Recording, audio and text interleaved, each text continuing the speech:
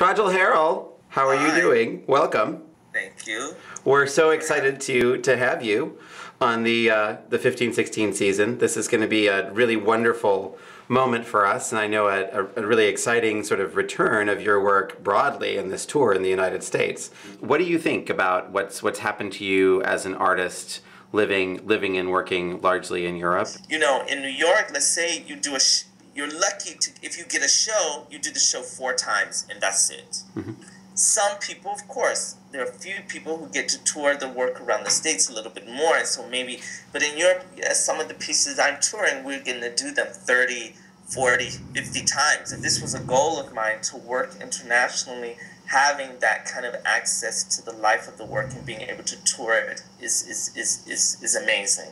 I also work a bit in Latin America. Mm-hmm. Asia is starting, and I just did my first performance in the Middle East in Abu Dhabi. Mm-hmm. You know, in your career right now, with the people that are surrounding you on a daily basis, are there influences that you feel you've encountered in Europe that have really framed your aesthetic? I mean, if you want a name, of course. I mean, we all somehow have to pay attention to Pina Bausch. I mean, she was very, very, very, very important, I think, in Europe and in the States and all over the world. And so her work certainly fueled my... I mean, I can tell you this one story. I remember seeing my first Pina Bausch piece, which was Palermo at BAM. I don't remember what year it was. It was in Brooklyn Academy of Music. And I hated it. The piece, I remember men were like throwing women, kind of pushing them against the walls, and I was just like, I just couldn't see. I just remember like not being able to sit still in my seat and being like, I cannot wait until this is over. This is horrible. Of course, I was very adamant about my feelings with the friends after. I was like, you know. And 2 days later, I was walking down the street, and a light went off. Something went off, and I said, oh my God. You couldn't sit still in your seat because you were having a theatrical experience. Like, that's what something in the theater should make you do. Like, you don't know what to do with yourself. You don't know, like, something's happening inside of you.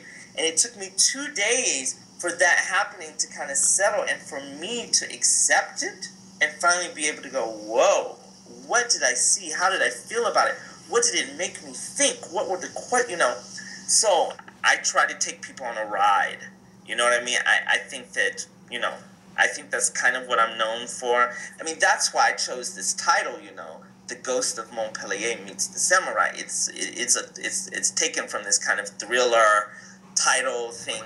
I try to make it a place where together we can have a kind of experience that has a myriad of kinds of feelings and emotions and psychologies, but that is the togetherness that I'm after, is that we do it together, and that through that accomplishment, some sort of greater imaginative possibility is found in the room, and you take it out with you.